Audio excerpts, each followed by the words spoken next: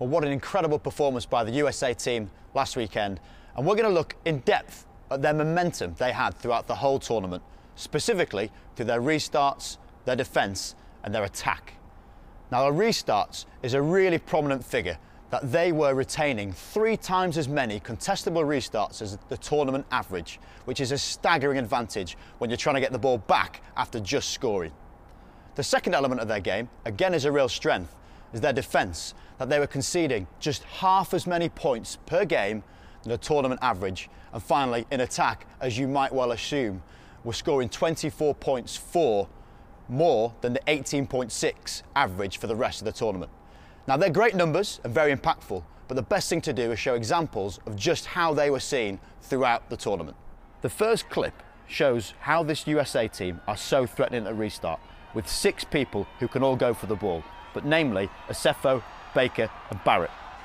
And with Nue being left-footed, the players from England are isolated on the right-hand side, meaning there's a bigger gap in transitioning across to where the ball ends up going. A wonderfully accurate kick, batted inside by Barrett. Baker finds the exact hole that the England players were not able to fulfill. Now, what gives this USA team X factor at the restart is Nue's ability to use both feet, which is what we'll see with this next clip. Staying square, he's able to put the ball on his right foot, a rare skill in the game of sevens. And again, wonderful accuracy means that Asefo can catch the ball with 2 hands, most importantly, keeping what we're deeming momentum in what is usually a 50-50 or perhaps slightly less advantageous situation for the attack to be in. We know that they can keep the ball when they get it and they score when they've got it, but it's not just about their attack. Their defence over the weekend, as we saw with the stats, was brilliant. And moments with Perry Baker, as we're seeing in this next clip, define how effective he can be in the game of sevens. Any other player in the world would give up chase against Naduva. A track sprinter, he can clock up to 36 kilometres per hour. Perry Baker does not give up chase, keeping and sustaining 37 kilometres per hour to throw him to touch, and look what it means to him. It's always great having someone in your team who is that quick, because you know what they're capable of.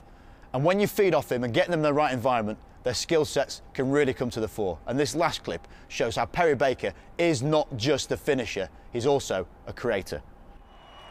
The ball shifted very quickly, the US loving to have a flat line, and Danny Barrett decides to take on the Argentinians in the final. Baker tracks the play, clocking up the defenders beaten for fun. He manages to evade 5 tackles before offloading to Danny Barrett for him to do the damage through the middle. Now, what I like most about this USA team is the fact they're all personalities, the most diverse team on the World Series. But just look at what it means to Perry Baker to help Danny Barrett score. It's not about him racing in, it's about the small things that they do collectively that make them so dangerous in a tournament they went in as 3rd favourites in their pool. Staggering achievement, and we hope to see much more.